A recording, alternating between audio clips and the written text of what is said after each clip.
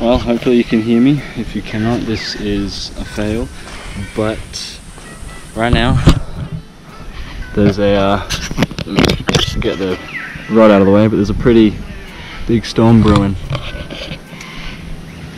I'm going to try to photograph some lightning. Oop, there was a flash just over there. Maybe I'm not in the right location currently. Move further down. Okay. It's a much better spot, look at that. Alright, let's get some gear set up.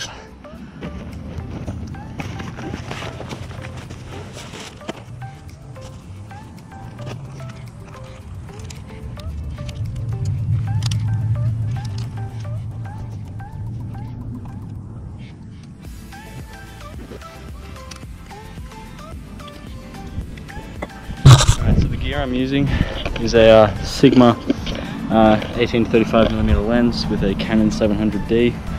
I'm unsure of the settings at this point, but I'll put them on the screen right now actually. What like the main settings are that I'm using. I just gotta work out with the current lighting and all that. So I'll start off with like 5 seconds.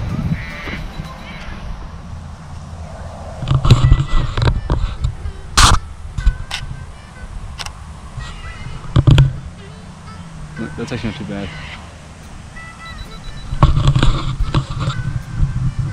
Just bumped up to 6.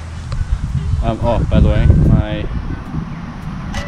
settings are currently so 6-second exposure, ISO is at 100, and aperture setting is at 16. That is the highest I can take it. If you can take it to 22, you know, higher than that kind of thing, do it. Typically, because like if you get a good bolt, a good flash, it's going to really bright up the scene a lot. And so if it's too low, then you'll be letting more light in, and you'll just kind of blow it out, and you won't get that much detail in the actual bolt. Yeah, the actual bolt itself.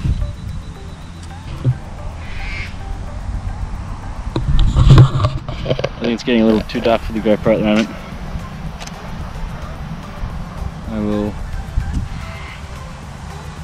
probably call it quits with that, but I'll keep shooting, and if this turns out a success, then I suppose here are the main shots, here are the best shots that I got.